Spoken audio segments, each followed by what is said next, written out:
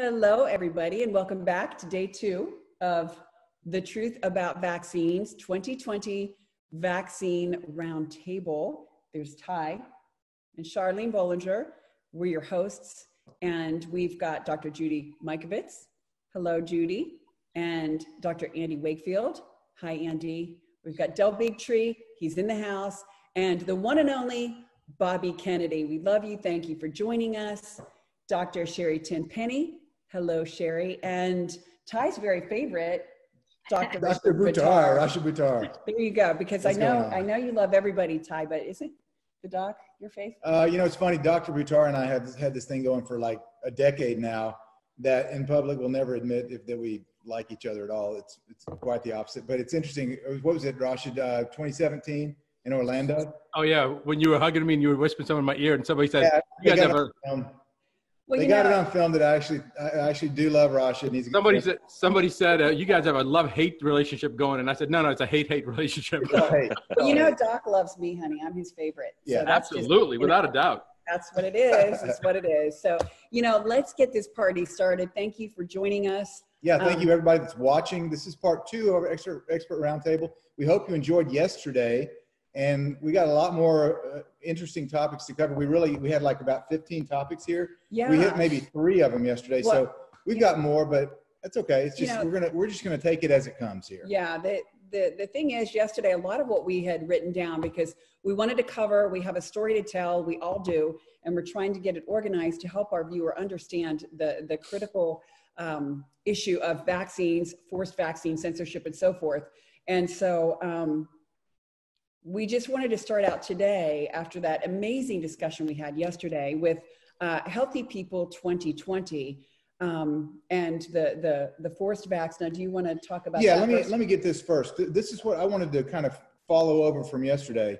Okay, because this point, I just wanted to dig in a little bit and go there, if that's okay. Yeah, go ahead then. Yeah, with the Healthy People 2020, we were saying yesterday, the reason that we did this year, and we've done the Truth About Cancer, a global quest. We've done Eastern medicine, going to Asia to bring back to you all of the amazing therapies being used by medical doctors around the world to heal the body, not only of cancer, but many diseases. And we've also covered the truth about vaccines. But this year, Ty and I talked and we prayed about it. And we just felt like Healthy People 2020 was a big deal. The year 2020 was a big deal.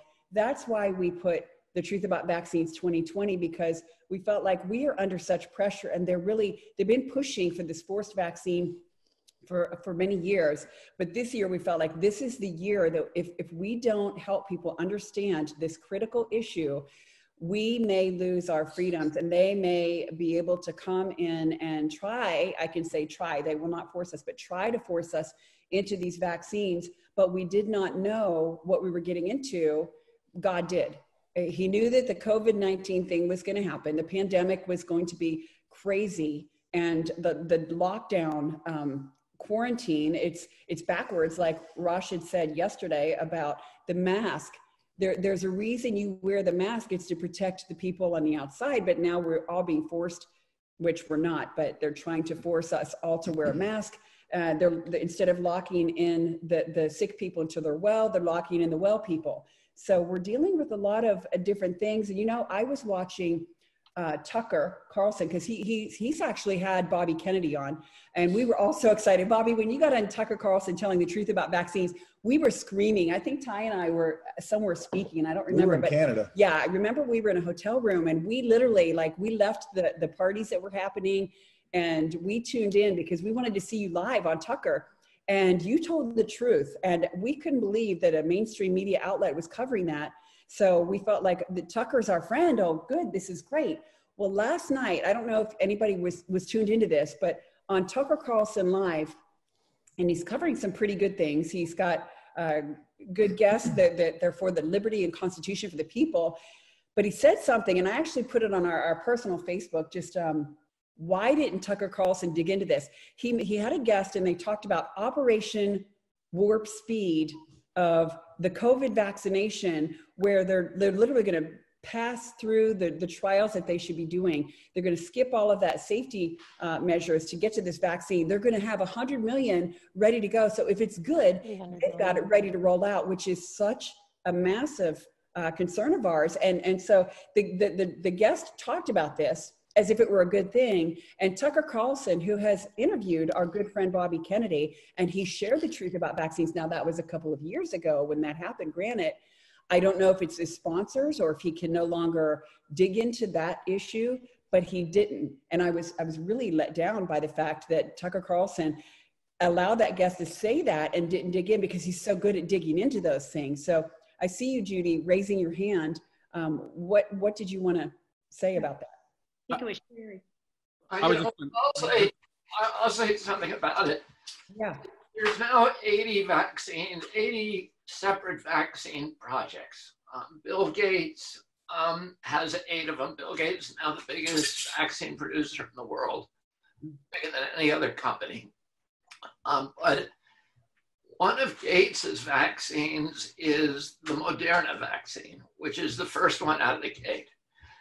And Moderna vaccine is a really dangerous human experiment. It's shockingly reckless, and particularly to go forward without any kind of animal tests at all. They went right to phase 1 human trials.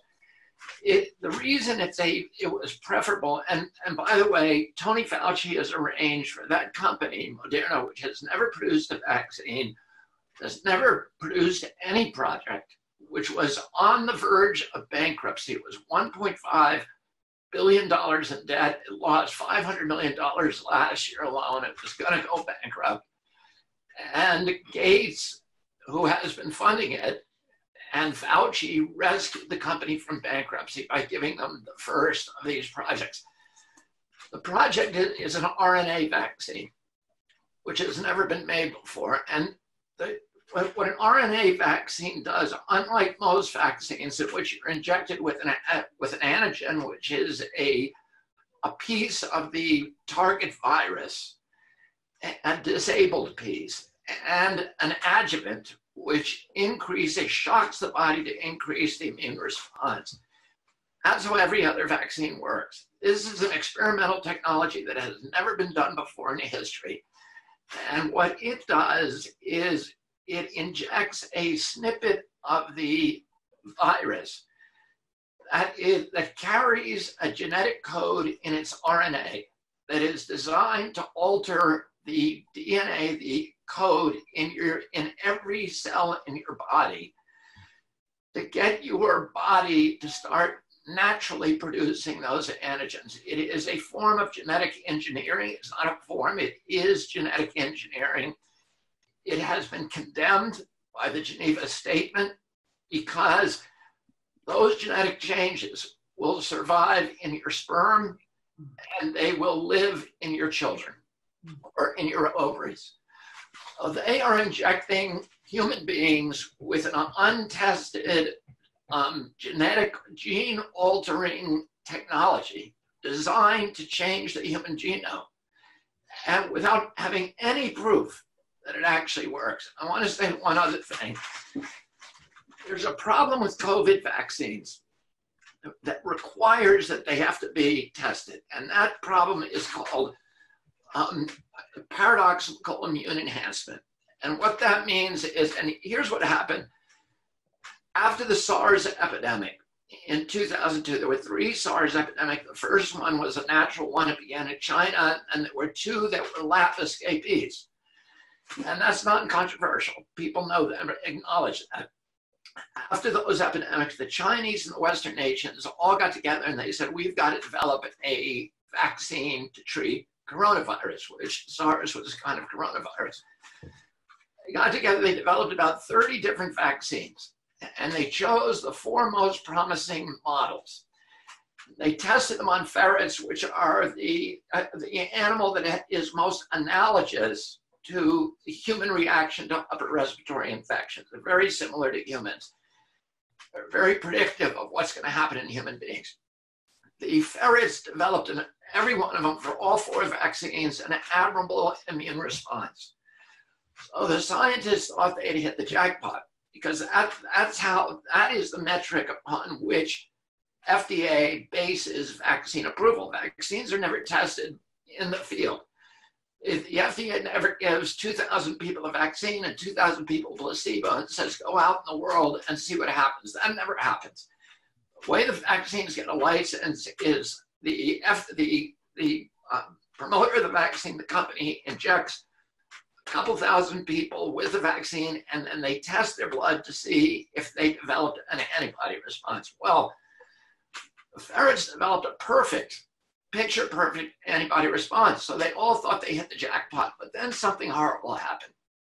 When those ferrets were later exposed to the wild virus, they all had body-wide inflammation in all of their organs, and they died. The scientists then remembered something. They remembered that in the 1960s, the FDA and NIH had tested an RSV vaccine, which is very similar to coronavirus, upper respiratory vaccine. They had skipped animal studies, and they had gone right to humans, and they had tested on about 35 human kids. And the kids, again, developed a sterling antibody response, so they thought, again, they hit the jackpot. But when those children were exposed to the wild virus, instead of protecting them against it, the vaccine actually enhanced the pathways of the virus. And two of those kids died. They all became horrendously sick. It became a scandal, and they dropped it and never touched it again. But they realized when the same thing happened with those ferrets, that coronavirus does something interesting when it provokes the antibody response. There's two kinds of antibodies. There are neutralizing antibodies, which are the kind that defend you from disease. There's another kind of antibody that is binding, called a binding antibody, and it actually helps the virus stick to your receptors, and it makes it much, much more dangerous. And that's the kind that is produced by coronavirus vaccines. That was in 2012, and they completely terminated the program. But then in 2014, Tony Fauci had developed a dengue vaccine, and in the clinical trials for the dengue vaccine, they saw some of the same signals, that actually the people who got the vaccine and then later were exposed got very sick. But they glossed over that, and they gave it to the Philippines. The Philippines gave it to 100,000 kids, and many of those kids, when they finally encountered the wild dengue virus, became horrendously sick, and 600 of them died.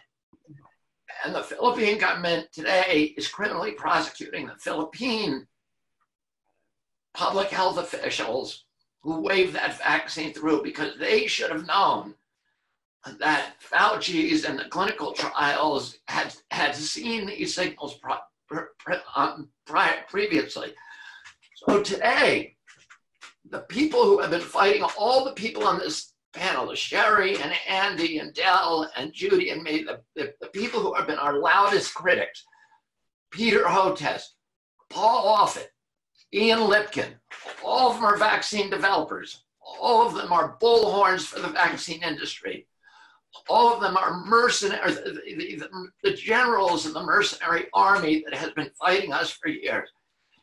And all of them are saying it is insanely dangerous for Tony Fauci to go ahead with these trials to inject human beings. He started on March 12th, injecting human beings in Seattle, Washington, volunteers who I'm sure had no idea that their genes were being permanently altered for generations. There's no informed consent, because I guarantee you Tony Fauci didn't tell them that. And he's testing his vaccine that he's put almost $500 million into, authorized our taxpayer fund going into that, which gives him control of the patent, of half the patent. And Bill Gates' vaccine to fast track this very, very dangerous vaccine without animal studies is reckless, and I would say is criminal. And I would like to add to that, Bobby, that's amazing. And I did, during the period of time that they were doing those dengue vaccine trials, I was following that pretty closely. But, you know, the thing that's this even more scary than what you said, and I'm going to just throw this out here to start with, and you, from your legal perspective, I'd like you to add to this, is we are now operating underneath the PrEP Act.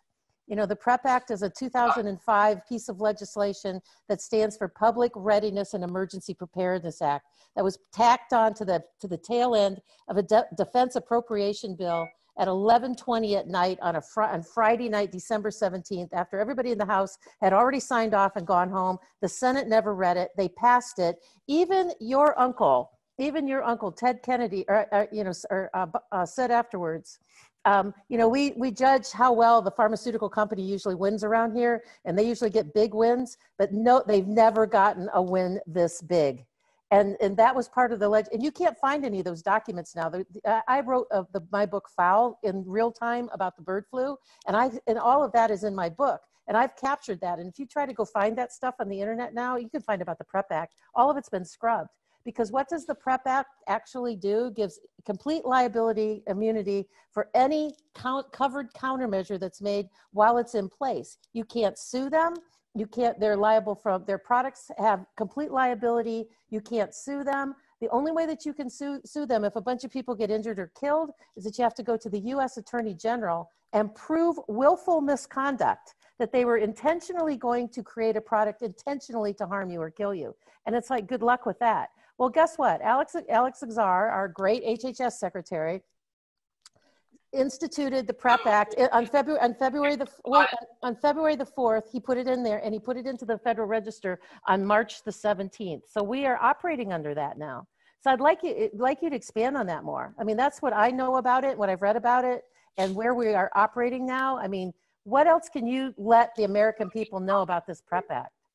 Bill Gates said from the beginning he was not going to allow any of his vaccines to be used unless he got full immunity from all the governments in all the countries that used his vaccine, because he knows he's going to kill a lot of people. And he himself said, look, this vaccine is only going to be tested on, at most, maybe 1,000 people. What if there's an injury rate of 1 in 10,000? You won't see that if you test 1,000 people. You will never see it. But an injury rate of 1 in 10,000, if you give that, let's say it's a death rate of 1 in 10,000, very, very possible. And you'll never see it. If you give that vaccine to 7 billion people, which is what he's intending, that means 700,000 people are going to die from it. And you get, ultimately you'll get to a level where, with the other injuries, et cetera, that you're causing more problems than you're averting. It's very, very possible. If you're only testing that vaccine, if you don't test it on animals, you go right to humans and you test 1,000 humans. Plus, there's no placebo. But they don't care because they're under the PrEP Act. So they have complete blanket immunity from liability. They can end up killing every person they give this to in Seattle. What do they care? It's a gamble for them. Because if that Moderna vaccine works, Gates is going to make $1 billion. And if it doesn't work, he's got 8 other in the pipeline. They'll just say, oh, that was a bad experiment. The reason they're going forward so quickly with that is because there's no biological material. You don't have to manufacture anything. With other vaccines, you have to start a factory and you have to grow the vaccine, the mold and the petri dishes, the virus in the petri dishes, and you have to switch it from animal to animal to animal. And you have to then treat it, you have to add the adjuvant, and it's a long process. But with the Moderna vaccine, your body becomes the factory, because you're altering the human DNA so that it will produce the antibody. And so they don't have to build any factory. They just take little snippets of the RNA and inject them into human beings and let you do all the work. So they can fast track it overnight. They can literally get it to market within months. And that's what they did within weeks. All they needed was that genetic code from the Chinese. And they can make this RNA virus. And it is extraordinary. It's never been used. It's never been proven in any model. And the company that's making it has never brought a product to market. They've never been through phase 3 trials. And they were on the edge of bankruptcy. It is really, really, really crazy. And it, What could possibly go wrong? but yeah, what could What possibly could possibly go wrong? just You know, shows nuts and how willing they are to play God, which is that's it. the history of vaccinology. And Gates has this megalomaniacal, Messiah complex where he believes that he is up there and can experiment with lesser human beings, and if there's collateral damage, then so be it. He's well intentioned and he's going to save the world. And those poor suckers who took this, who are heroes because they volunteered for a program, but it's like people volunteering in war for irresponsible generals who don't care what they do to their people and don't value them. And that, they got hoodwinked.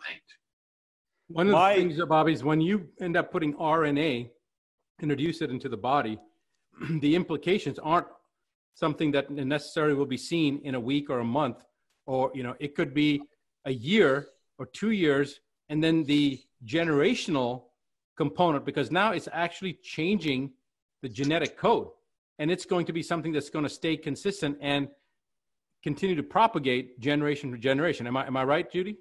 Yes. Yes.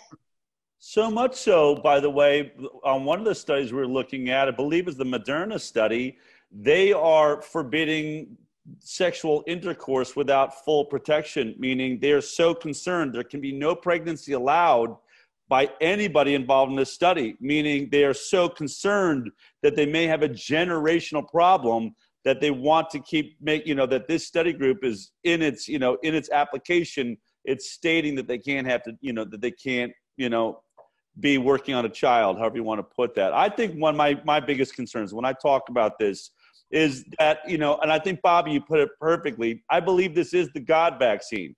We're talking about no longer letting the body, react to an antigen or something. We're talking about messaging RNA. We're talking about, putting in man-made messages that go to all of your cells to make the cell think it's getting information from the DNA. I mean, we're spelunking a place in the immune system we've never gone before. But here's my biggest concern.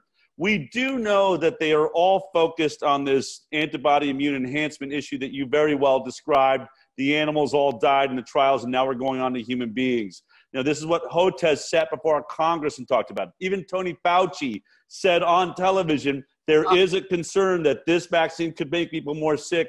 We don't want to do that. But the most troubling thing about it that most people don't understand is how little these virologists know about how a vaccine works. And even more so, what Dr. Peter Hotez said, we don't know why antibody immune enhancement happens. We don't know what's causing it. So my concern is that in these small test groups that they're doing, you're looking at those people as, and I agree, they might as well have just signed up to go to Mars for the first time. My hat's off to them. I mean, well done. You're doing something that's, going a place where no one's gone before. I don't know if they know what risk they've taken, but what happens? Let's say they get around it. One of these vaccines gets to one of these small trials, and for some reason, antibody immune enhancement doesn't happen. Whatever virus they're working with, whatever mutation. But what I want to say is that throughout the time, since the beginning of mankind, there's never been a bacteria or a virus outbreak that took out the species. There's something about nature and our relationship to it that we survive. We even get stronger as we go along. But we are talking about a vaccine that's being discussed by world leaders, being driven by Bill Gates, saying everyone in the world is going to get this vaccine. Can you imagine a vaccine that gets to the trials, looks like it's safe, somehow they get away? I don't think it's going to happen, but let's go with what their scenario is, their dream is, to vaccinate everyone in the world, and then all of a sudden, maybe the strain that they designed the vaccine around avoided that problem, but all of a sudden there's a mutation that then starts triggering. It gets out and starts triggering antibody immune enhancement. Now all of a sudden, we're not watching 0.1% of people die, 0.3%, or 10%. You could talk about a scenario where 30% of those coming in contact with what would have been a cold, like those ferrets, their bodies are overreacting to this, and they're having complete organ failure and shutdown. You could honestly be looking at a vaccine for the first time that has the potential to eradicate our species. That is how dangerous this vaccine is. And this is what I say every time I've been interviewed like crazy. I say of all the times we have ever put two of the most dangerous words together known to man, rushed and science in the same sentence is the most dangerous statement that can ever be made. And we are allowing that statement to be made on one of the most dangerous approaches to vaccines there has ever been. This is the message that everyone really needs to share with everyone they know. This is not a joke. And, you know, though I care for the 45 people in each one of these studies right now, or the thousands that may go on to an efficacy study, this thing is coming for us. And I can't imagine anything more ridiculous than a life-threatening vaccine that has an issue that they don't even understand why it happens for an illness that kills 0.1 to 0.3% of the world. It's crazy. Let me add one thing to what you said, to what I was saying. The CNN did a really interesting article that appeared this morning about Moderna. And they, at the very end, it was a very, very long article. And, you know, with most of those articles, only like 1% or 0.01% people ever get to the end. But in the last couple paragraphs, they interviewed two of the former officials, people who had worked at Moderna till 2018. And one of them was, I think, the COO of the company. And he said, I was shocked when I read that the federal government had given that company $438 million. I was shocked. The other guy, and he said, I don't know what they were thinking of.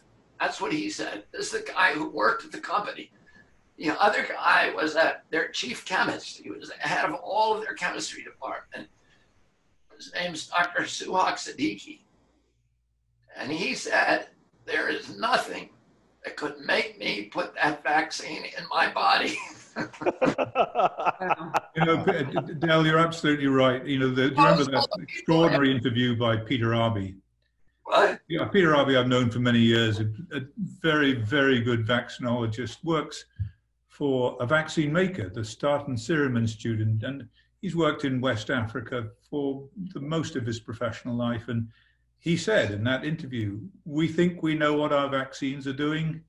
We don't.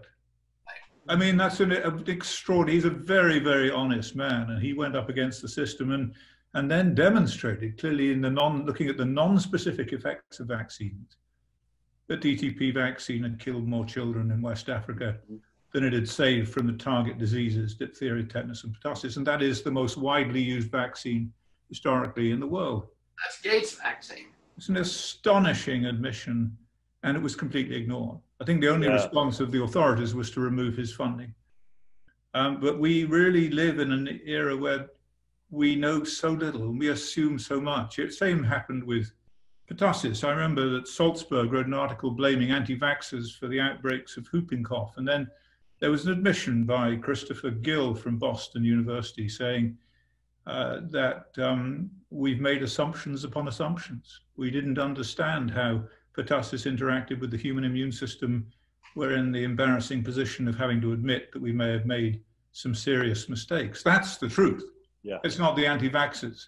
It's the hubris that someone pointed out of the pharmaceutical industry and the vaccinologists. The idea that you can exert dominion, you can mutate, you can adapt, you can change these things, you can give them back by a different route, age, strain, and you can assume dominion over the organisms, and that you will beat them, you will master them. No, you won't. You will not do that. For the very reason, amongst others, is that they mutate at such an extraordinary rate because they are destined to survive. They will survive. And so we face a sixth extinction, a sixth major extinction, and it's the only one in the history, the geological history of this planet that's been man-made. And it's the only one, actually, that we can avert, and I believe that we will avert. Andy, years ago at a conference, I think it was at one of the NVIC conferences, you said the human race has evolved because of its relationship with microbes, not in spite of it. And that has resonated with me, and I've used that a lot, and I've always given you credit, that you said that over and over so many years ago, because it's so true. We look at, one of these days, maybe this is like what you were saying, that, and I agree with you, that suddenly we've got people you're going to vaccinate me. Mandatory vaccination is right here in people's faces that never even, first of all, never even heard of it. And second of all, never gave it any thought. And perhaps this is going to give some clarity and some eye-opening to the whole concept of the germ theory too. That it's really about the terrain, and vaccinating me doesn't keep you from getting sick. And so maybe there will even be some changes in that. And now, especially now with all the research out there about the microbiome and all the different types of microbiome, and even talking about a brain microbiome now, and stuff. So, maybe this will be another one of those lemons that will be made into lemonade, that people will start to understand our relationship with microbes, and it's not all bad. It's not all bad. There's only one part of this. Telling that story, you go ahead. Go ahead. What's that? Go ahead, Andy. Jump in there.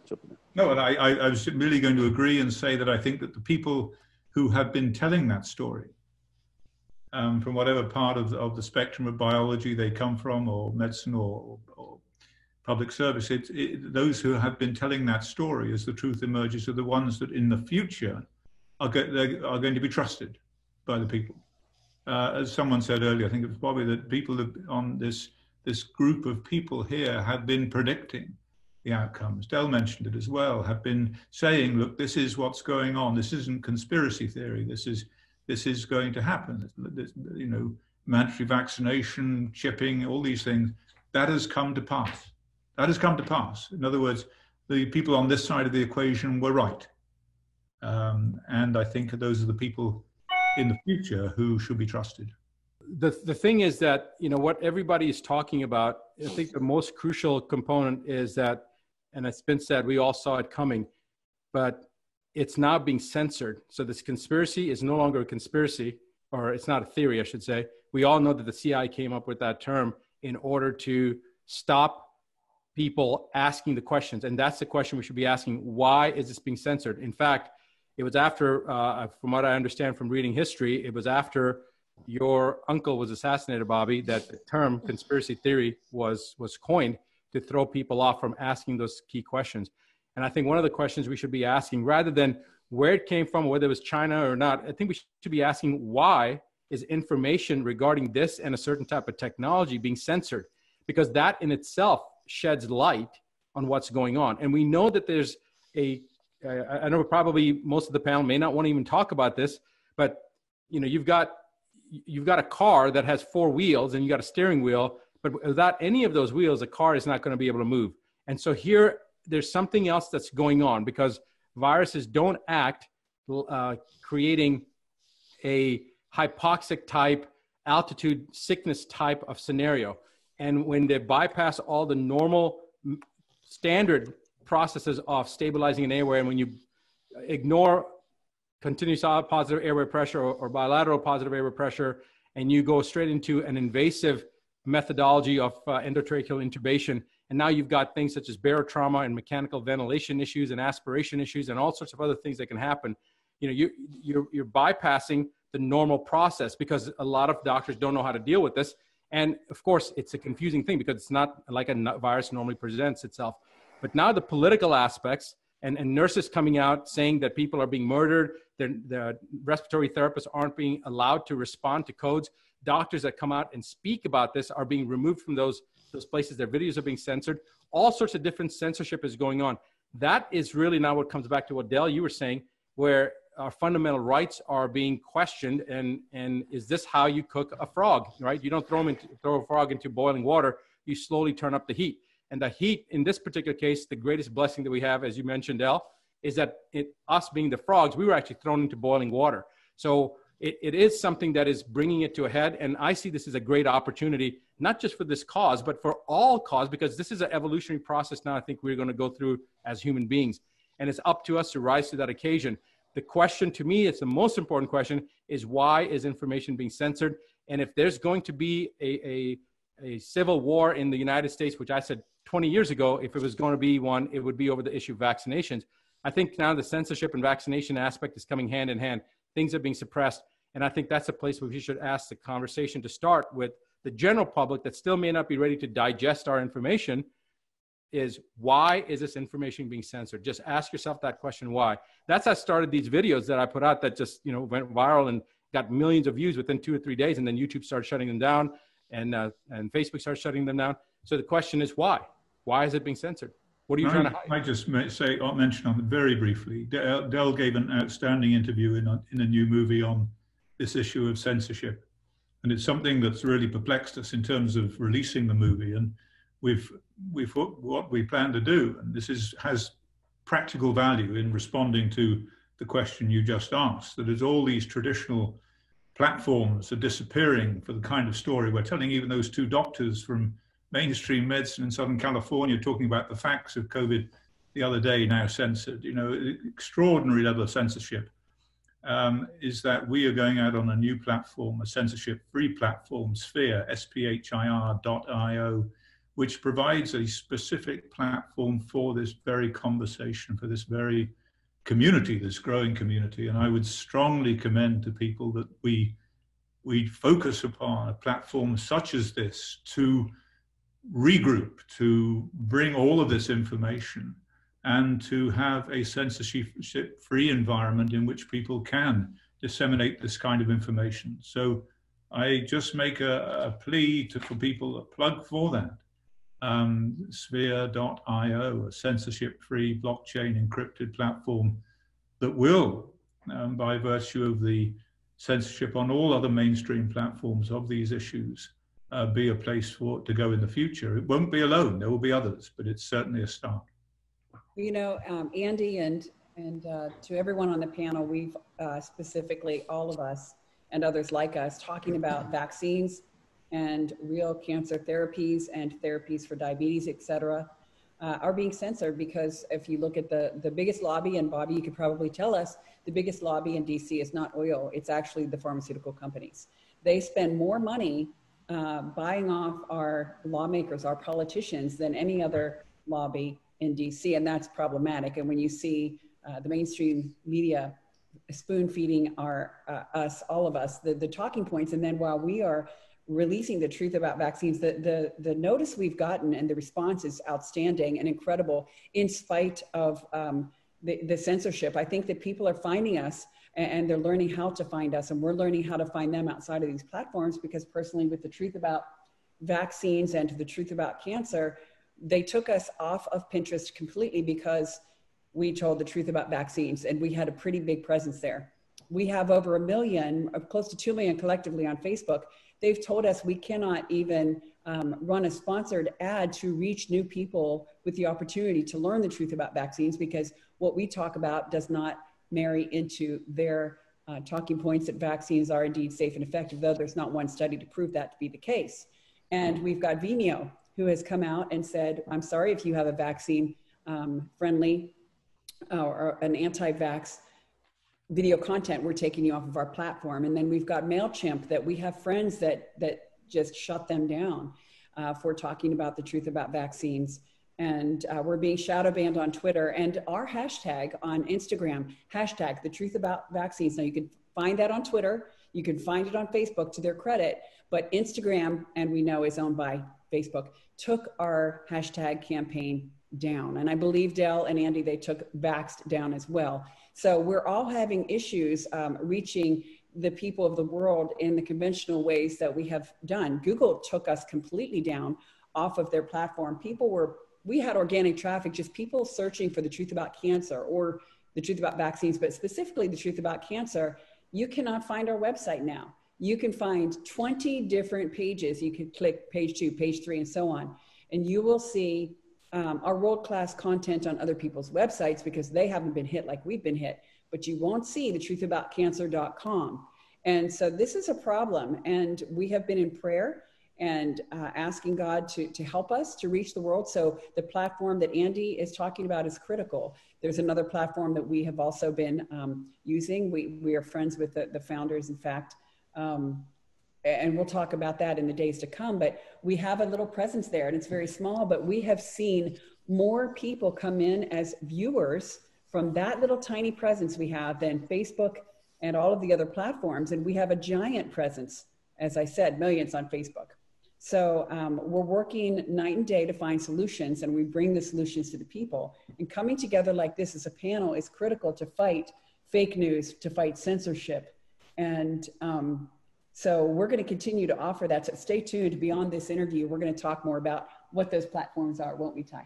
Yeah, yeah. And, you know, anytime that, you know, everybody's kind of alluded to censorship or spoken directly about censorship, anytime that you're in a situation, and people that are watching, just think about this. If you're discussing a topic that a contrary view is not allowed to be discussed, then there's a real problem. Perhaps you don't have any foundation to stand on. Maybe you're concerned that your position is so weak that you can't defend it in a public court of opinion. And that's exactly what's going on. That's why, you know, the COVID-19, the censorship that's going on there, but also the censorship that's been going on for years when it comes to vaccines. It's you know, kicked up another notch now. But anytime that you get in a scenario like that, it should be warning bells go off, you know, red flags that you can't discuss this topic. We have a variety of people represented on this panel. We have staunch Democrats, staunch Republicans, people in the middle. We have a variety of religious perspectives. Charlene and I are Christians. Dr. Buttar, who I'll never admit is a good friend of mine, he's a Muslim. I would be glad to sit down and talk to him about our differing opinions. And at the end of the day, we're probably still going to disagree, but we're still going to be friends. And we can still have that discussion, because you shouldn't stop somebody from discussing something that you disagree with. And what they've done with vaccines is they've said, vaccines are safe and effective. That is the religious dogma of modern medicine. And if you disagree with it, we won't allow you to have a voice. And that is a real problem. That is the main problem with vaccinology today. The people that are pushing vaccines is they will not have a discussion. Bobby, I know you've challenged many of them to debates. They won't take you up on it. Del, I think you and Andy probably have too. Maybe everyone on the panel's challenged them to debates. I wouldn't be surprised. They won't debate it. And that's the real problem. Everyone here, if you're watching and you're new to the vaccine movement and the vaccine truth movement, all we want is to be able to have a discussion about it and come to the truth. And all we want is to maintain our right to say, I don't want to take that vaccine and my family doesn't, and so we're not going to. The right to choose. That's really all we want. We don't want to force anybody to do anything against their will. And that's the real problem that we face today with the people that are pro-vaccine, is they don't want to hear the other positions, and they'll just shut you down and censor you. Well, and wouldn't it be interesting that you know, the pro-vaccine people really, in my opinion, if they really believe what they're talking about and they really have faith in what they're doing and they trust their science, they're missing a great opportunity to put all of us on the stage together somewhere. Wouldn't Peter Hotez and Paul Offit just love to put the heel of their boot on the throat of Sherry Tenpenny and just crush her publicly in front of everybody and say, what you're saying is just totally nonsense? I mean, they're up front and center, or any one of us, on any one of us that's on this panel. Wouldn't they love to have the opportunity to publicly embarrass us and shame us because they're so right and we're so wrong? So it should speak volumes to people who hear that, who know that they don't have anything to stand on. And actually in 2000, and I believe it was in 2006 or 7, I was in Verona, Italy. I was invited by the government of in Italy. It was the psychiatric and the neurological division of their equivalent of the National Institute of Health, whatever it is for Italy. And so I was one of the keynote speakers, and I had the second to the last lecture as a keynote. And then the other person, who I didn't know at the time, it was Offit. And what happened during that, it was beautiful actually, because he started showing some of my slides in half-truth to the point that I didn't know who this idiot was, but I got agitated. There were 3 doctors to come and hold me back. I mean, I was so livid. And it was going to be a physical altercation. And some woman stood up in the audience and started speaking, like yelling in Italian, and everybody there had headphones on because there was multiple languages that were being translated into. And I picked up mine and put them in, and she's screaming, and Offit had this look on his face like, you know, like she was yelling at me, but she was screaming at him. And bottom line was that one of the neurologists there had started using our protocol for their child who was 12 years old at the time. And after 6 months, the child had started to speak and no longer had to wear diapers. And she was cursing Offit. And he didn't know what was being said. He just had a smile on his face till he put on the headphones. And I realized, because she basically was saying, all sorts of curse words, because even the interpreters were going, "You are one," and then he stops and he's like, "Can we say that?" Because he didn't know, because it was that much livid. And people started clapping, and then I realized that the truth will be known. My dad's always said the truth will be known. I had no idea that Offit wrote a book and dedicated a whole chapter to me. I still don't know who the idiot was at that point, but it's a whole chapter he wrote about me in the book. I've realized that they don't want the opportunity to debate us one-on-one, because if they do, then they would show their own vulnerabilities. They would show the lack of their science. But the key point is that when they talk about the vaccines are the key, the part that, again, this cognitive dissonance component and this illogical aspect, if you have been vaccinated, then why are you worried about those that haven't been vaccinated? You're already vaccinated, you're already protected. And to Bobby's comment, when he starts his lectures and saying, "I'm pro-vaccine," I've always said, I am not anti-vaccine. I have never been anti-vaccine. I've always been anti-stupidity. And every aspect of the current human intervention using vaccinations is defying every aspect of human physiology. So the whole thing about what somebody said that they're pro-vaccine and they don't understand the argument. I've been attacked saying, "I can't believe, Dr. Butera, you after testifying, blah, blah, blah, you're pro-vaccine." I'm like, where did that come from? It came from because I said, they just read part of it. What I had said was, if there was ever a vaccine, it's like a unicorn. If there was a unicorn, I would love to have one. I would love to have a vaccine that didn't have adjuvants, that didn't have immunosuppressives, that was actually able to seroconvert at the time that it was given without any adverse effect. It's like, Del, you remember when we had the conversation in Acapulco? And we talked about this and we said, great concept, bad product, right? Right. How many people would get on a plane and travel if you knew that 1 out of 32 of you would either die or have permanent neurological implications? And everybody says the same thing. I wouldn't fly. Well, why are we, this is the same thing. We have legs. God gave us legs to walk. But because man came along and said, listen, I don't want to walk from here to South Africa, Johannesburg. Let me develop some new technology. And so we decided to fly. Well, it's the same type of thing. Vaccines are designed the way our bodies work to create immunity. Great concept. You got me so far. But now you're going to start introducing things into the body under the pretense of public safety that's suppressing the immune system and giving additional things that are immunosuppressive and that are irritating the immune system at a time when the body can't even seroconvert. It defies all logic again. And this is the question of why are we doing this? I'm not against vaccinations. I think it's a great idea if you can make something that's not going to hurt a person, but to make something that's going to hurt a person more than the original disease that they're worried about, it's just madness. Go ahead. Great explanation. I just wanted to bounce over to Bobby with that. I'm sorry, Del, we want to hear from you too, but that is such a good point that we hear from a lot of our opponents. When we even mention in the film that we produced, we talk about, there's two sides to the coin. Let's look at both of them. Let's not say anti or pro-vax. Let's look at the facts and then figure out what's best for humanity, because we're all pro-kids, we're all pro-family, and we're all pro-life. So yeah, we get pegged when we say things like that. And I just wanted to say, Bobby, what would your statement on this be? I mean, you come out and say, I would be for vaccines if you could show me that they're safe and effective. So I think that that's the way we feel. If we find a safe and effective vaccine, we're for it. But I don't think we found one, Ty. Bobby? Muted? Bobby, you're muted. You're muted. If you can, I put it on mute. I occasionally turn the film off because I didn't eat all day and I was eating lunch. I was trying to eat lunch until Andy started talking about the laudable pus, and then I didn't feel that. And so now I'm good, and the mute is off. I agree with 100% with what Rashid was saying, which is, I'm all for vaccines if they can make them safe and effective.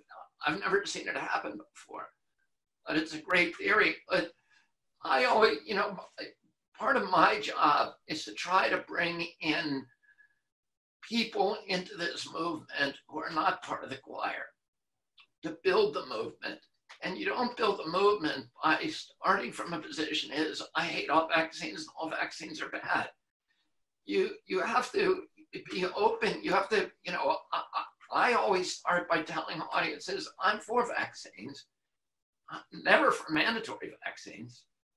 If there's a vaccine that is good for me and it's, it has no bad side effects and it does everything that it's advertised to do, which is to protect me from disease for life, I would, of course, take that vaccine. I just haven't seen it happen. For many years, I've told people, and one of the primary tools of our opponents is to characterize us all as anti-vax. The mainstream of our country and of the world believes all of the propaganda about vaccines. And so if they can convince, if New York Times and CNN can convince somebody that you're anti-vax, they then have a license to shut you up and to marginalize you and to discredit you and to not listen to what you're saying. Well, I try to open up all of the opportunities and possibilities for people to listen to me. I've been against mercury in fish. I've been fighting against it for 40 years, but that doesn't make me anti-fish.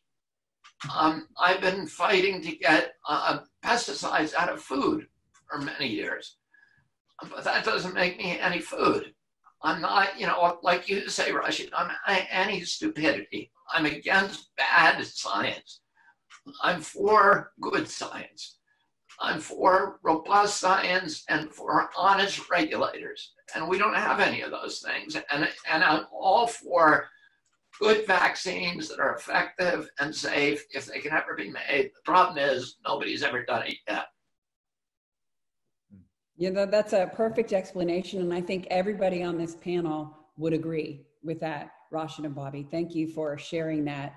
Our time is drawing nigh that we're going to have to close another amazing hour. But I know, Dale, you wanted to say something, so I wanted to give you that opportunity. Well, I just want to piggyback because I think there's an easier way to, I agree with everything that's being said, but the truth is one of our biggest complaints from the movement that's fighting, Bobby Kennedy have won lawsuits against government agencies, NIH, Health and Human Services. We're winning because we're right. But, one of our biggest complaints is that they keep saying, the pro-vaxxers keep saying the science is settled.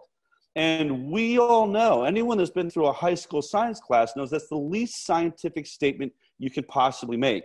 And that's why I don't say I'm anti-vaccine. It's the same as saying my science is settled. Nothing will ever happen in the future that could change my mind. That makes you an idiot, and that makes you unscientific. What I'm saying is the current scientific, the current process of vaccinations and all the safety studies we look at that are non-existent, that this is not a product I would use. Is there a case? I'm not anti-science, I'm pro-science. And so I'm not saying the science is settled. There may be an illness so dangerous that somehow either it's a biological attack or a mutation that happens. It's possible it could be out there in our future. And there's a vaccine that's so safe and so great that I might change my mind. I leave myself open to that. That's what having a scientific mind and, is all about, right? Is not closing doors. It's understanding what you're looking at. And to be very specific, and this is something I talk about a lot now as I'm being interviewed, I'm not against vaccination. I think it's perfectly noble to try and protect people that are in acute risk from COVID-19 right now with a vaccine. Great, go right ahead. Here's my problem. My problem is that the vaccine should be designed for people that need it. When we look at COVID-19, 95% of people have no issue with this illness whatsoever. They're going to have a robust immune reaction that will be it'll last far longer. It will be able to handle more mutations of the virus. It is the Ferrari of immunity, and a vaccine has only ever provided the Pinto of immunity. That's the best they can do. It's not their fault. So I want that long-term immunity that lasts and can cover many more different mutations. I don't have to go into the shop every time the thing breaks down because it lasts forever. That's where I'm at. But here's the problem. Make the product for those that need it. What we cannot allow any longer is this idea that science only knows how to make a product that all the 95% of healthy people can take, but not the immune suppressed, not those that are in danger. That is such an obvious advertising marketing scheme. You got to hand it to them. They don't want to make a treatment right now that takes care of 0.1 to 0.3% of people are dying and having an acute reaction. There's no money in that. They want the rest of us, 99.7% of us, to take a product we don't need. That's the problem with modern medicine. That's the problem with science. Go ahead, make the vaccine. You are capable. I am so sure that the scientists of the world and all the funding coming from Bill Gates, you are completely capable of making a product for the tiny percentage of group of people that really do need it. Focus on them and let the rest of us alone. Let's have the Ferrari of immunity, get on with our lives, having a robust, herd immunity that protects all those other people in the future. We are the heroes, the ones that get this common cold right now, not by sitting in your basement, eating a Burger King, watching Nintendo, playing Nintendo, and watching television all day. That is not going to save this country. What's going to save this country is getting out there for 95% of us, soldier up and go and get this cold, and let's get on with the rest of our lives. I want to say one thing, and that is that I have publicly stated I will go anywhere on the planet, no matter how rampant the issue is. I will shake their hand, I will hug them, and if she's good and looking enough, I'll even kiss her. I have no problem with, I wouldn't kiss you, Ty, even though you have tried to kiss me before. I have no problem with getting that exposure, as long as you let me have my little, pills and potions that I have, because I'm sure I might get sick, but I know that in a day or 2 or 4 days or 5 days, I'll be fine. It is that safe that I'm willing to do that. The whole point is any vaccine, in my opinion, is going to defy human physiology based upon the history and the precedent that's been set in the past. And that's the reason I will die if somebody tries to force a vaccine on me. I have no problem taking on the COVID-19 or anything else. If I die, I die. Everybody, we all die, right? But to be forced with the vaccine, no, it's not going to happen here. Rashid, I remember that, and you give me a good eulogy. But that's the point of our discussion right now is we want to learn the truth about vaccines, the truth about COVID, what's really going on.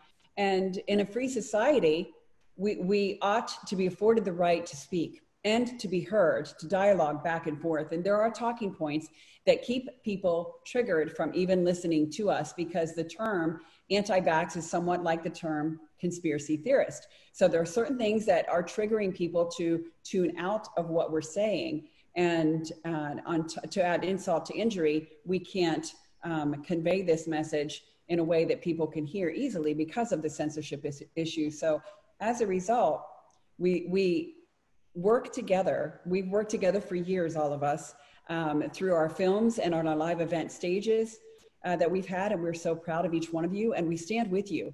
We know that you are modern day heroes, the Avengers. They made a movie about you guys, us, right? The Avengers. And those are just actors. You're really doing it. We're proud of you. And so we're going to continue to work with you, each one of you. And we want to highlight what you're doing so that our viewers can tune in to what you're doing. And we need to continue to support one another and and I encourage all of the viewers out there to choose to own this entire series.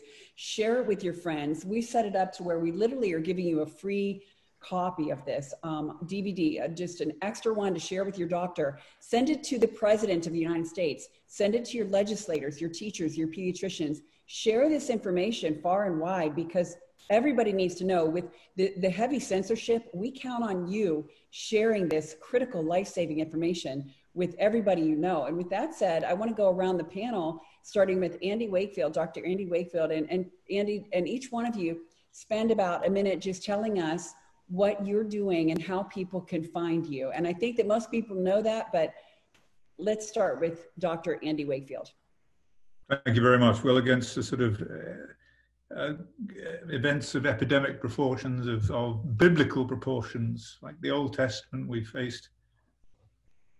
faced plague and tornadoes, and we just need a plague of frogs. But the new film comes out in a few weeks' time. We'll know precisely when in the near future, but it's called 1986, The Act, and it goes right to the core of the very problems we've been discussing. How did this come to pass? What was the catalyst that really drove this pro-vaccine agenda worldwide and the push for mandates? And it was in large part the 1986 Act signed into law by Ronald Reagan, which gave liability protection to the vaccine makers for damage done by their vaccines. At the time, it was a limited liability. It's since become a liability for all damage done by all vaccines on the recommended childhood schedule.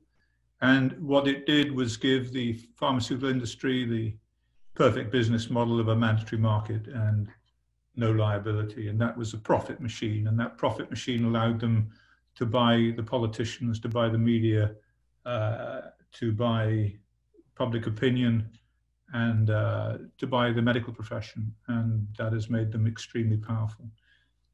The point that Bobby made, someone made earlier, is that the flaw in all of this is that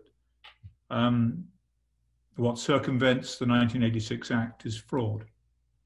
If they can be shown to have committed fraud, they deliberately put people in harm's way. If they knew they could make vaccines safer and they chose not to and hid that fact, then they are liable. And one way of bringing this act to its knees and forcing revision or repeal is to expose that fraud. And it's no exaggeration to say that, in my opinion, what the film reveals is premeditated first-degree murder. And that is something that people will come to their screens very, very soon. And so I urge people to watch it, because it will, like Vaxxed, shift the paradigm considerably. Thank you, Andy. You're a modern day hero. You've endured a lot for humanity, and we do appreciate you as a very good friend and a doctor. You're brilliant, and as a filmmaker, we're just so grateful to be a partner with you. And for all of our viewers, when this is actually released, we'll more information coming. We will send you more information about Andy's upcoming film. We're excited about it. And so thank you, Andy. Okay. And Dr. Judy, where can we find you, and what would you like to share with the viewers? Well, you can find us promoting Plague of Corruption, the subtitle of our book, Plague of Corruption, which is what COVID-19 is and what the data in that book support, including the corruption in vaccine court, which the act created this. It's a kangaroo court. It's not really a court. And so how the vaccine is presumed innocent at all costs. So the subtitle of that book is called Restoring Faith in the Promise of Science. And there is promise in science, and that we can show that many good doctors, good scientists, and it's only the old boys corrupt network that has perpetrated this COVID-19, the largest fraud that is the small amount that need to go, and we can reorganize, shut down everything, start over again with true public health and true public health agencies to protect public health. And we'll next be at Autism One, which this year is fabulous because it's virtual, like TTAV. Many of the people here will be there. We're going to show who's susceptible to those injuries. And, you know me, I do the molecular mechanism thing, how these vaccines are injuring, what cytokine storms they're creating, and helping people. It's totally free. You can sign up on our website at plaguethebook.com and watch between, I believe it's May 20th and May 24th. So I'll be doing that as soon as we stop today with similar panels on type 1 diabetes and how that develops from certain vaccines and things like that. So it will be fun and educated, and it's totally free for people who now the most severe injured can't usually travel to that meeting, which is usually in Chicago. So this year, everybody learns, and hopefully, like your series, like Truth About Vaccines, we can educate everybody that there are safe, effective ways to educate the immune system to prevent and treat infectious disease and cancer.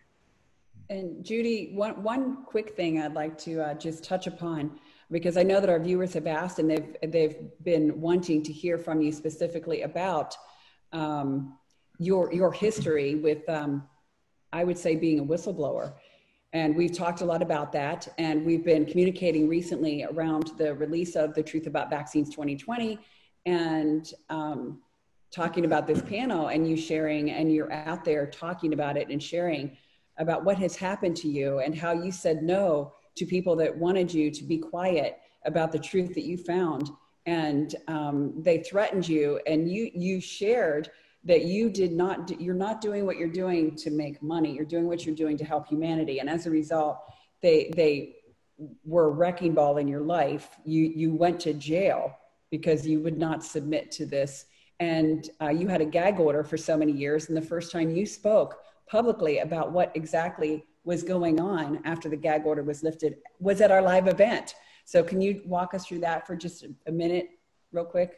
Right. Well, at your live event in 2019, but again at 2016 at that first live event, because the gag orders was lifted at the end of 15, meaning they couldn't recharge me and take me back to jail again, which was what was threatened, and the extortion of if I even went on social media, I would be jailed. And this time, I'd never get out.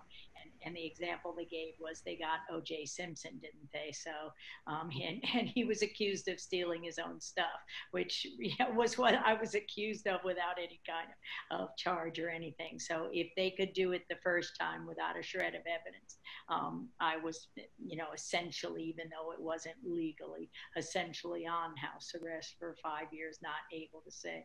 So I was disappointed when I was so excited to get that invitation in 2019. Thought I could heal everybody with cannabis and other natural products therapies, because that's what I am. And when I saw the title of the talk was Persecution and Cover Up, I was crushed. And I had to actually go look, because most of it I'd never seen. And all I did was Google in Science Mag, Cohen and Mikovits, sciencemag.org, and there were 23 articles showing how they targeted and paid off with grants and papers everyone who committed this perpetration of this fraud against humanity with respect to the mouse cancer causing viruses. It was extremely painful. We had a case that was under seal, a qui tam whistleblower case, meaning it was under seal with the government. You couldn't say a word about it, get a lawyer, anything, until they decided if they were going to take the case as a whistleblower. 5 years it was under seal. They dropped it with prejudice, meaning I couldn't file it again the Monday after I gave that talk. So if you don't think they're watching and you can show the literally libelous acts and how bad our scientific community is with not only with censorship, but with propaganda masquerading as science as they misinterpret data in order to cover up this plague of corruption. And with the plague of corruption, when all of this went down, who was it that told you to not tell the truth? Who was that? Well, it was Ian Lipkin, Tony Fauci, the head of the National Heart, Lung, Blood Institute, Simone Glenn, Michael Bush, Blood Systems Research Institute in San Francisco, the blood supply heavily contaminated, vaccines heavily contaminated. So everybody, if I simply apologize and tell everyone literally while I'm held in jail without bail and with a bail hold and no charge, fugitive from justice, Tony Fauci at the NIH can't go do the replication study in a lab. I'm a fugitive from justice. That was still there in November of 2016 when I went back to Fort Detrick to get a paper out of the library for vaccine court case I was working on, still said fugitive from justice. And I couldn't get out that door and back in that car fast enough before they would have arrested me or detained me, as he said again. Fortunately, the cop was one of my friends, played on a softball team that I coached a number of years. The pictures are in the middle of the book. And he said, well, Judy, I have to take you. I have to detain you. But I have to go to the bathroom. So I'm not stupid. I got out that door. So we have our friends here, and the book has a fabulous ending. In fact, how Frank Ruscetti did in fact not throw away the data, not be burn the data. He was forced into retirement, but he used his entire 2 years to make sure every bit of it got to safety. Never again will something like William Thompson and the data burning party happen. We've got all the data, and that the Attorney General has had it on a hard drive since 2015. So we know that the FBI, the Attorney General are fully complicit. They know exactly what happened, and they're part and parcel to COVID-19 and this plague of corruption. Wow. Well, Judy, you're a modern day hero. We commend you for standing for the truth, because too many people cower under that pressure. It's a lot of pressure, we know, but we're proud to call you our friend and to stand with you. And I'm so excited to see you on Twitter now. I know you don't really know how to do that. So you've got the Google whistleblower, and I want to meet him too. We're so proud of him. So tell him hello, and hopefully we can hook up. And tell him he's doing a good job on that Twitter. If you all haven't found Judy on Twitter, and you know, funny, the other day I was tweeting out something about vaccines, and I'm like, Judy's got to see this. And I don't even know if you see it. So tell the Google guy, to get a hold of us, and we'll be sure he sees it and retweets. But I tried to tag you, Judy, and it was Dr. Judy A, and I saw you. So I just hit enter, and I think I tagged you, and it was another Judy. So just be sure that you spell the whole thing out. It's with an A. Her handle is at Dr. Judy, Dr. Judy A, and Mikovits. Your last name is spelled out there. That's why I got the wrong. That's why I came in to help us, because somebody came out with a fraudulent Dr. Judy saying, "I love vaccine, polio saved the world." What do we do? And we just called up one of our friends, and he said, "Zach will fix it. You just have to come out with a new account." And he just blew it out of the water with like 70,000. What are you at, 100,000? Like 84,000, I think the last time I saw. But what are you today? Do you know your number? I have no idea, because I've never looked at it. It's viral. I actually asked him, and we took it back from him. So I'm going to tweet for myself, if you can believe that. Wow. I'm so shook. I'm shook. I'm so shook. Well, I love your bio. And so I love it so much that I had my design team create some pretty cool graphics, and people are flipping over those graphics. They're going viral everywhere on Instagram and Facebook. And we've sent them out on our email. And of course, you shared that on your Twitter. So everybody, find her on Twitter, support her. Thank you, Judy, so much for joining us. And the one and only Del Bigtree. Del, we have been friends for years now. We love your wife, Lee, and your children. You've been into our home. We've broken bread together. And, your wife's book is on my coffee table. I've got 2 now, because my first one in Pittsburgh, it got flooded. So it's actually, I'm looking at it, the flooded one. It's a little warped, but I treasure it. We love you, Del. Tell us, and I think that most of our viewers know you. We featured you just about in everything that we've ever done. But how can our people find you, and what is your main cause that you'd like to make everybody aware? Well, first of all, you can always find me at thehighwire.com. Of course, I'm doing a weekly talk show. I have my 3rd year now. I've done over 160 episodes of The High Wire with Del Bigtree. If you're looking on Facebook or YouTube, you got to put the whole thing in there now, because they censor you just don't get it handed to you. The High Wire with Del Bigtree, or go to thehighwire.com, and you can find your way to the episodes we've created. We predicted the fall of the imperial model 9 to 10 weeks ago. Our data crunching, I've actually hired scientists and researchers around the world now that have been helping me bring forward, which it's been a really great time for us. The High Wire is almost batting 100%. We've been very successful at the things we've stated over the last several weeks, so people should check that out.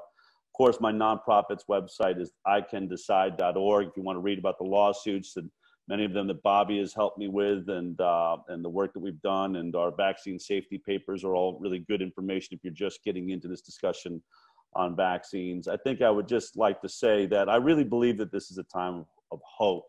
I think that we need to look at this a different way. I think there's a lot of, foreboding information, but I think about what President Roosevelt said: we have nothing to fear except fear itself. Fear is what they're trying to sell us, more than a vaccine program, more than censorship, more than tracking. It's fear. All of this happens if we're afraid. Being afraid of those things happening is just as debilitating as being afraid of COVID-19. If you're experiencing a life of fear right now, you got to shift that energy and start looking at everything that you have in your life, and know that we are powerful. Our bodies are beating this, whether it's a man-made virus or it's a virus, out of Wuhan. It doesn't matter.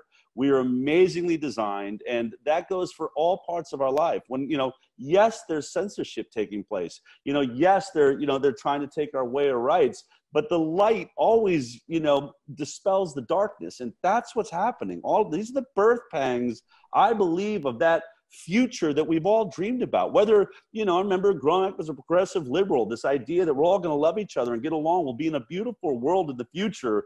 You know, I don't know what the conservative version of that childhood story is, but I know that we're there, right? We're on the cusp of it. These are things that had to happen.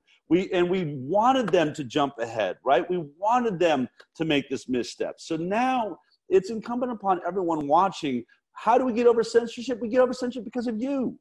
You know, the High Wire has grown 25 times. Our viewership's increased in 8 weeks. We've gone from hundreds of thousands of views to millions of views with every form of censorship taking place on our show. The only difference is I don't get shared. YouTube doesn't put it out. Facebook doesn't give me an algorithm. It's one person handing it and sharing it to the next person. Old school, the way it used to be done. And when I think about this movement, and as we're growing and we complain, oh, we're censoring, can you imagine what it took for our founding fathers to give us the freedom to fight for what happened in this nation? Thomas Paine had to write letters. These guys had to write letters and hand them to people, not knowing where they're going to go. You know, the soldiers, you know, coming in your house and being able to sleep in your beds, you know, from England. The greatest armada in the world was against us. Everyone like thinking I could get out at any moment. And we think about those founding fathers that signed their name to the Declaration of Independence and essentially said, come and get me. Come and try and take me. And that's the attitude we have to recognize is what makes this. They didn't have Facebook. They didn't have YouTube. There's no algorithms that made that easy. So we shouldn't be complaining that the algorithms aren't working for us. Humanity works for us. Our drive works for us. Our heart and our understanding and our brains. Let's work together. Let's share everybody here, everybody's information.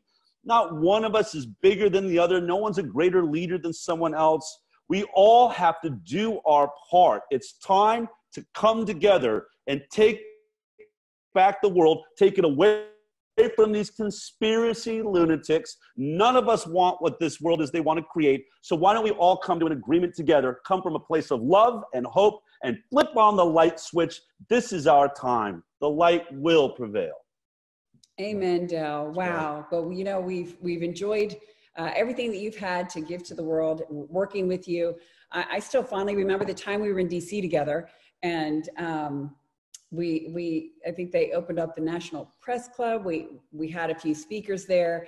We went to Capitol Hill. We talked to Jason Chaffetz. That was really amazing, that meeting we all had around that table. And Jason, his life was changed. I saw it in his face. It was amazing. And then the dinner at Trump Hotel, all of us together, it was amazing. But when you were speaking, and Bobby, you were there too. That was the first time actually I met you in person, Bobby. We were, and that's when we had that BBC reporter. Remember, she came in and she was there to hit it, man. And and Tony Bark was there too. And she did a hit piece. And Bobby, you came out and said, you came to hit Andy Wakefield. I know what you're here for. And you were on it.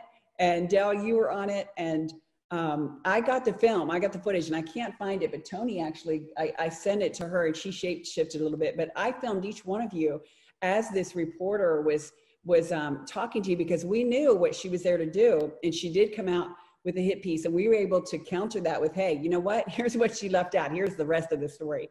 That was a great time. Del, your speech there was revolutionary, as they always are. You were screaming at the end, and that was when I realized, you know, that you have a spirit that I've seen a few others, because you were rocking down the house. And then Bobby, you got up there and you spoke, and you have such power and conviction in your heart. And Bobby, you've become a good friend of ours, but you come from a long history of statesmen.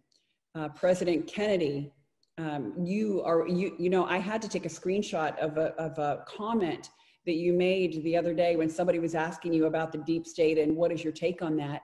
Your response was, it just shook my world. And in fact, Brianna, my daughter, was the one that was reading those, and she said, Mommy, look at this. This is amazing. Isn't he amazing?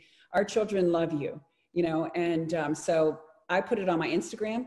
I think I sent you a screenshot of that. We're so proud of the man that you are, the history that you have, the Kennedy family. We just think you're doing great things. What would you like to share with our viewers? Because I believe everybody knows who you are.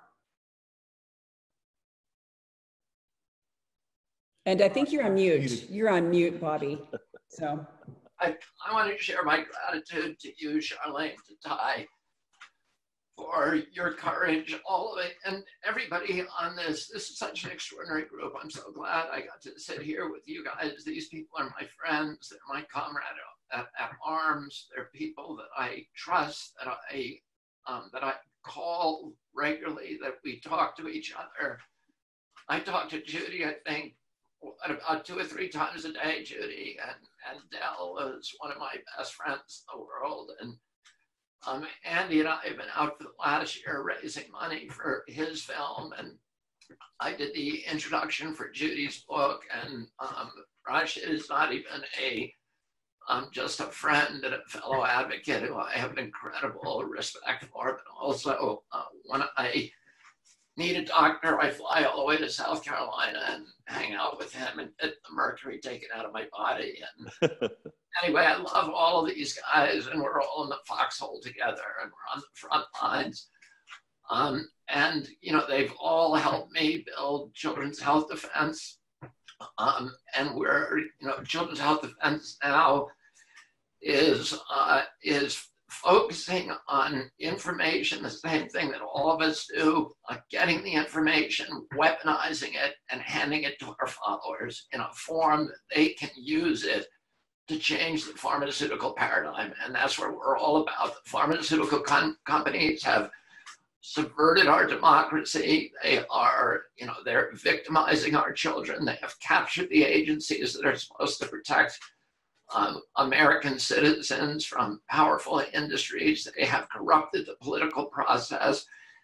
They have subverted the press, and they have really a complete control. And now they're using this pandemic. Some people call it a plandemic because it feels so much like there was a plan behind us that we saw coming, as Del pointed out, for years, to tighten the noose on us and to turn America into a surveillance state where people, because they're scared of a virus, will accept these intrusions on their liberties, on their civil rights, to be constantly looked at, constantly surveilled through all of these 5G satellites and 1 million antennas that are currently being put up, 20,000 satellites that Bill Gates and Elon Musk are putting up, all the Silicon Valley big data people who we used to think were going to democratize our culture, and they've become the instruments of total tyranny, of total control. And all of these things are now fitting together. You know, the 5G, which is going to allow them to follow us when we leave our house, not even leaving our house, because, you know, their plan is to put chips in us. And, you know, this isn't, we know the patents. We see the investments by Bill Gates in these 6 different chip systems, tattooed chips, subdermal, biometric chips. Microsoft just patented another technology that will put not only a sensor in people, but not only a chip, but the sensors that will measure your brainwave, your EEG, your brain waves, your body waves, your heart rate, your adrenaline, all of these different things. And the system is a system where they will send you a duty by telephone. You can look this patent up, and I'm actually going to do a post about it tomorrow. You perform that duty, and then you will be paid in cryptocurrency. So they'll say, we want you to look at this advertisement. We want you to listen to this song. We want you to walk down this aisle at a grocery store. And when you've done that, you get a payment in cryptocurrency. And of course, all of these Americans who are terrified, who are locked in their homes, who no longer have jobs because, you know, because the self-driving cars put 50% of the people out of work. And they're turning us into all these smart devices. They're not the product. You are the product. And that's what they're turning us into. They're turning us into production units and consuming entities. And they're figuring out exactly, you know, that they can monitor us all the time, collect our data. 5G is not about bringing you quicker downloads for your video games or for your movies. It's about surveillance and control. It's about It's about taking all the data from your devices, from your Apple Watch, on the Alexis in your home that is eavesdropping on you all day, from the Siri that is eavesdropping on you, from your microwave oven, from your digital garage door opener, and from your PayPal and from your Venmo, so that they know what you're doing, what you're buying, everything about you. And that data is the new oil rush of the 21st century, of the gold rush. Data is the biggest value entity now on earth. And these companies are going to be harvesting how you feel, what you do, what's going on in your body. Gates has a chip that will turn on and off your a woman's menstrual process, so that she cannot have babies. It will administer drugs inside of your body for years, thousands of doses.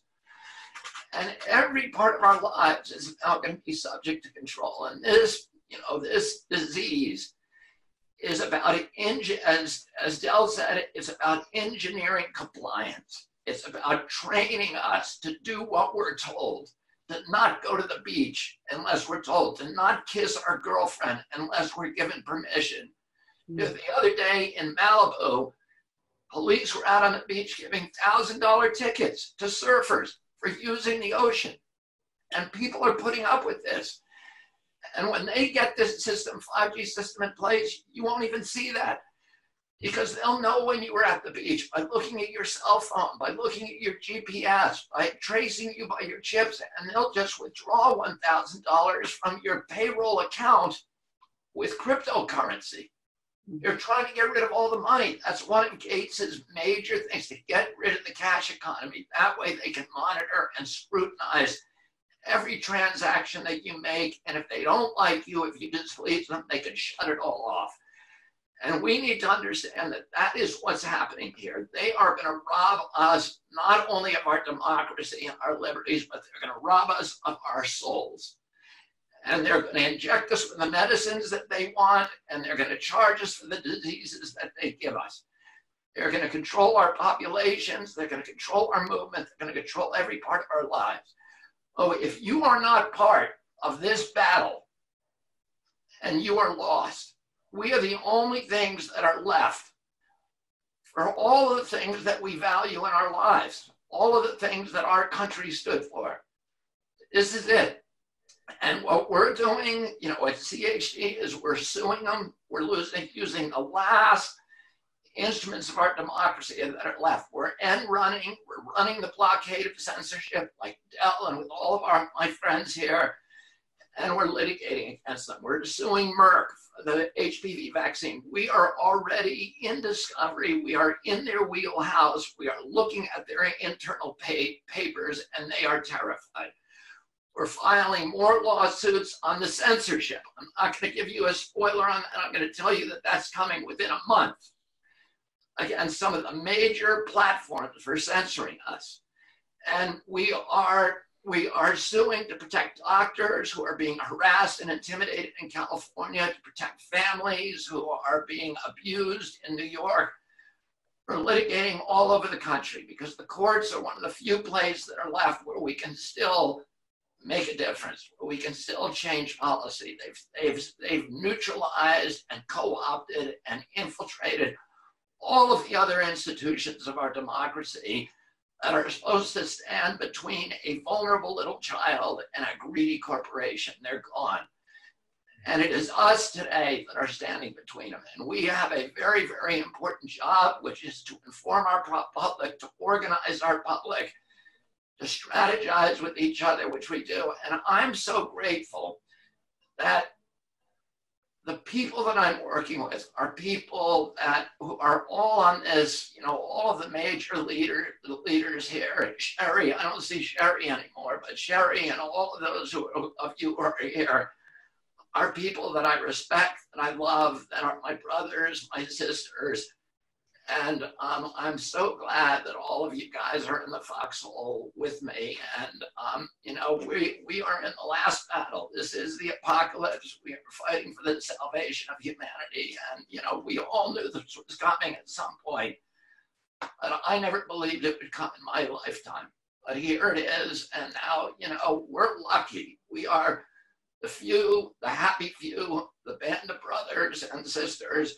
We know what our job is in this life. We know that we're part of this battle, that we have to fight, and that we have to die with our boots on if necessary. And we all, everybody here, I'm confident, knows what their duty is and is going to do that duty. And I'm going to be beside you when you do it. And I know all of you are going to be standing beside me. Thank you, Ty. Thank you, Charlene. And let's keep fighting. Wow.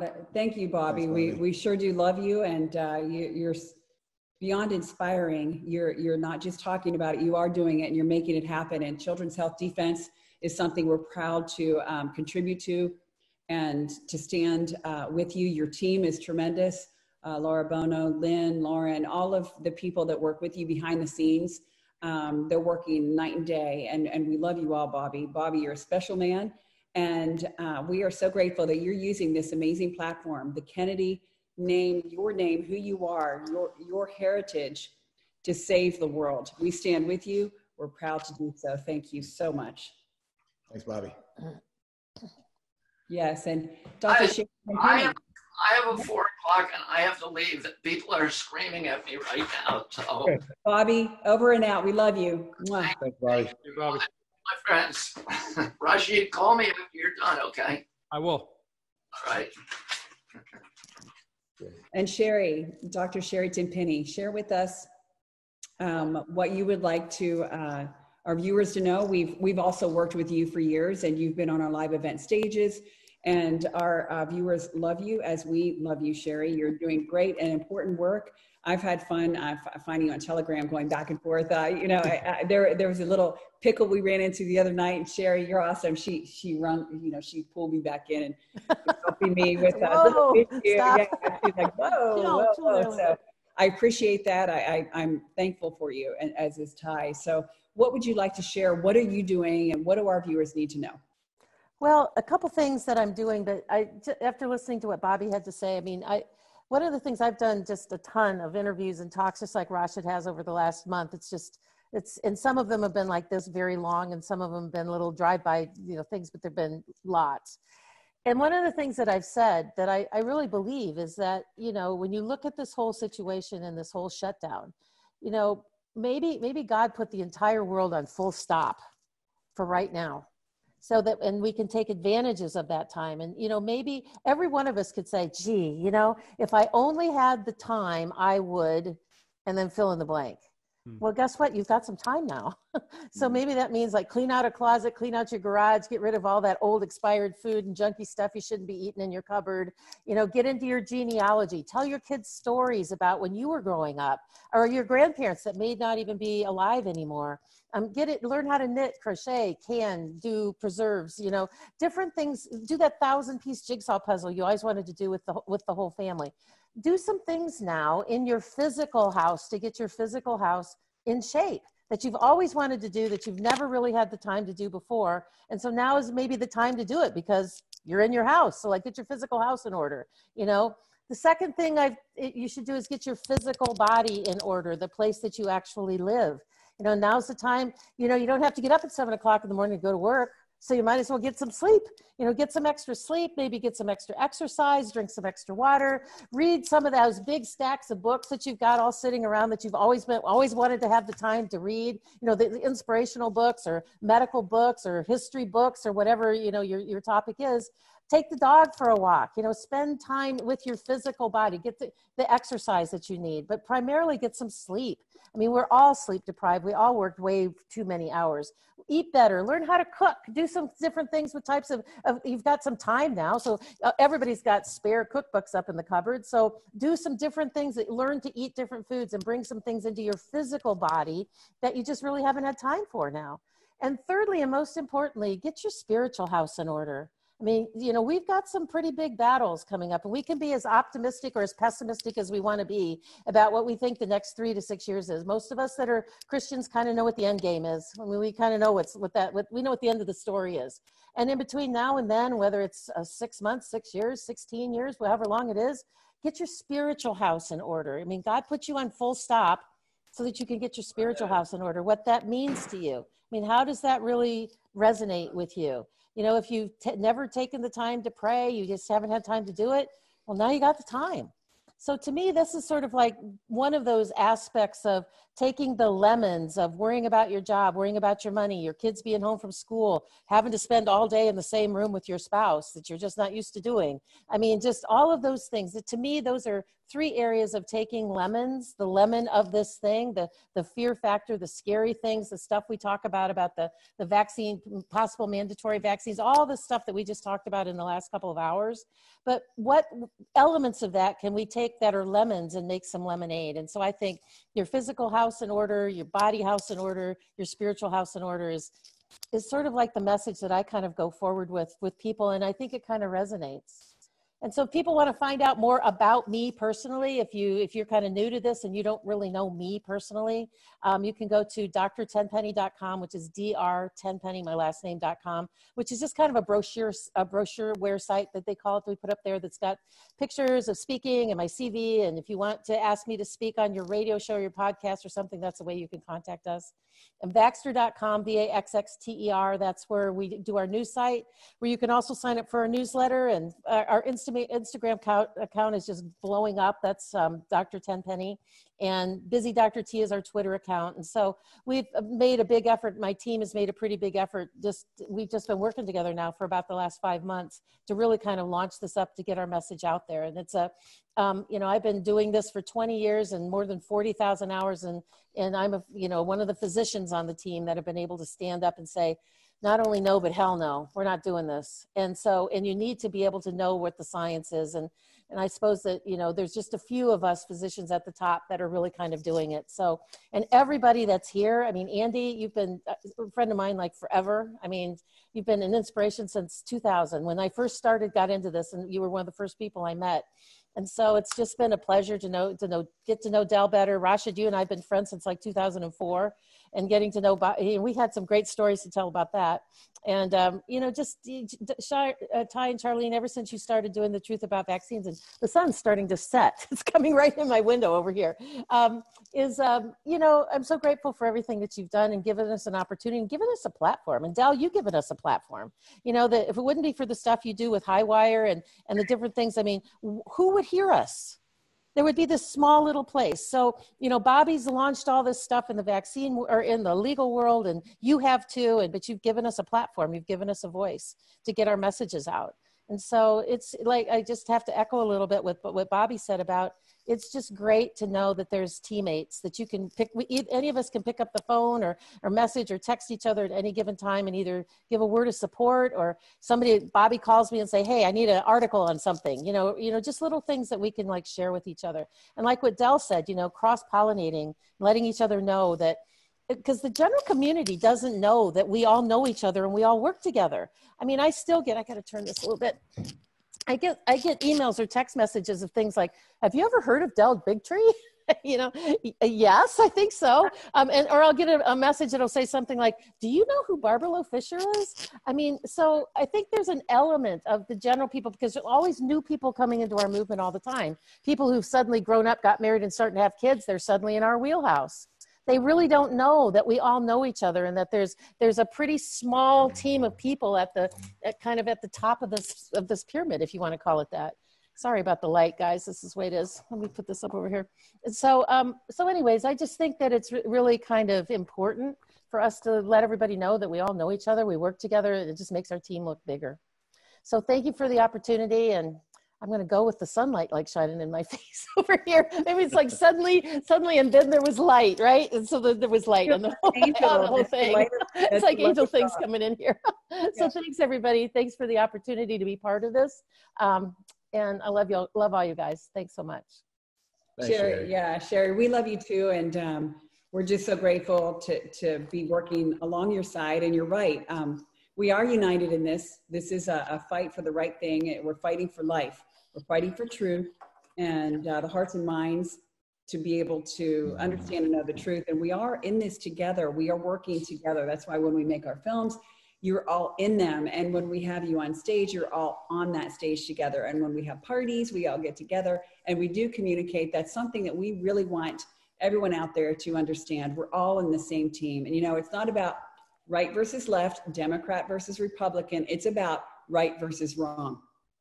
And we're here to do the right thing and to reach the world for life. Sherry, you do that every single day. We love working with you. Thank you so much for being a part of this special time with us. Thanks, Sherry. And that's it, folks. So no one. All right, Rashid. I got to go to the bathroom anyway. Rashid, you're up, baby. Our buddy, the doc. Yeah. Dr. Buttar. We love you. Can I just say a few things? Say some nice things. I don't have anything nice to say. You can say. Okay, so even though they won't admit it, I can tell you that they do love each other. They're good friends. They joke around a lot. That's just the way they are. I mean, they're like almost best friends. So it's pretty cool. You're like the brother I never wanted to have. And, anyways, I want to beat the crap out of you each time I see you. I think I talk to Rasha more than you do. We've been texting every day. We're really proud of you, Doc. You're out there in the front lines. You have. I am proud to say that your videos, and they deserve to go viral. All of your videos deserve to go viral. Right now, Rashid, your videos are like hitting the millions of views. You had like 2 people on YouTube a couple weeks ago. Now you're at like what, 300,000, 200,000? I mean, we're getting close to 1 million. I see 1 million in the air. Your videos have millions of views. And you're on Instagram. And Sherry, I've noticed your Instagram blowing up. I see it. It's growing by leaps and bounds all the time. It's awesome. I love to see these numbers growing. We need to cross-pollinate, cross-promote. We want everyone to find Sherry Tenpenny. She's on Instagram, got great stuff going on there. But Rashid, you're on Instagram. You're on YouTube. I think you're on Twitter. Yeah, I've seen you on Twitter a lot, but your numbers are growing. And I know the reason they're growing is because you're resonating. People want the truth and you're telling the truth. You're talking about stuff that nobody else is talking about. And we're being censored because somebody or somebody's, they don't want us to reach the people with these truths. So share with us, Rashid, what you're doing and your different channels and something that, or some things, a bunch of things that you want our viewers to know, so they can find you and find the help that you're offering. Well, thank you for that, Charlene. So I'll try to keep it really brief. Before I do that, Charlene, I just want to say something about fear, because Dell, you opened up that can of worms, and I just want to touch this. Fear is an illusion. It exists only in our mind, and this is one of the places where they're trying to take humanity down, is from this fear aspect. And fear is not real. Danger is real, but fear is not.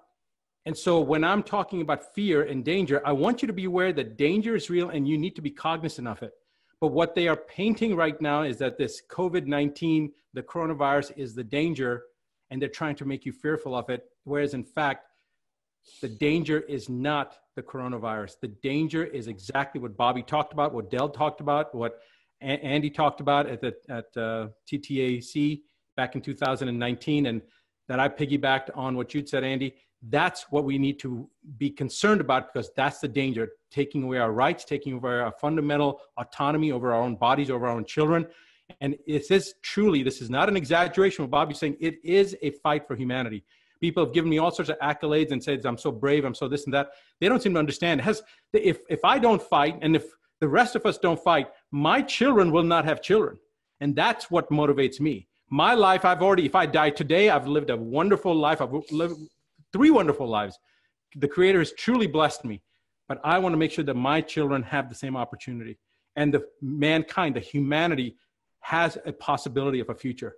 And I am so excited right now to be alive, because I believe that we are writing history here, and we will be remembered. Kids, grandkids, our great-grandkids will say, my grandmother, my grandfather was involved with that battle when humanity almost became extinct. So I'm excited. I'm resonating in that frequency, Dell. I know that of everybody that I know, you're one of the few people that has that fire and just can't keep it back and almost like verbally vomit on people. You do it a lot more eloquently than I do, but I appreciate everybody's energy. As far as how people can reach us, I had a conversation with Ty at about 2:30 in the morning, my time. And I had a strategy I pitched to him, and he, after watching one of the videos, called me back and said, yeah, that's what you need to do. So we're announcing that all those videos that we put together, there's part 6 has been part 6, which is being aired right now, in fact, on multiple episodes. Once that's done, it'll be put on Advanced Medicine, and all of those things are free. But basically, if you go to Ask Dr. Buttar, askdrbuttar.com/TTAV for the truth about vaccines. If you go there and follow the cascade, just follow the links, you will get to the part where you can access the dashboard and you'll be able to see all these videos and you can download them. My strategy with Ty, after talking with Nia Peoples, was we give them to everybody. It's not going to cost you a single dime. Get it to everybody, put it in your hands, put it in your smart devices, put it in your phones, because they can't censor. They may be able to censor from YouTube and Facebook, but they can't censor from your own devices. And then pay it forward, pass it on, because the most important thing we can do is empower people with knowledge, because once you've been empowered, nobody can victimize you. And then it doesn't make any difference what they try to do, because now you know what the facts are, you know where the real danger is, and you won't be fearful anymore. Wow, that was a great summation and presentation. Good advice. Yeah. Yeah. Thank you for what you do. Thank you for getting the truth out into the world and making it available so simply and easily. We want to thank each one of you for being here and sharing your knowledge and your platforms.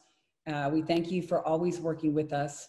And we're going to continue to work with you and shine a light on the important things that you're doing every single day. And to the viewer, thank you for joining us. This has been Ty and Charlene Bollinger with The Truth About Vaccines.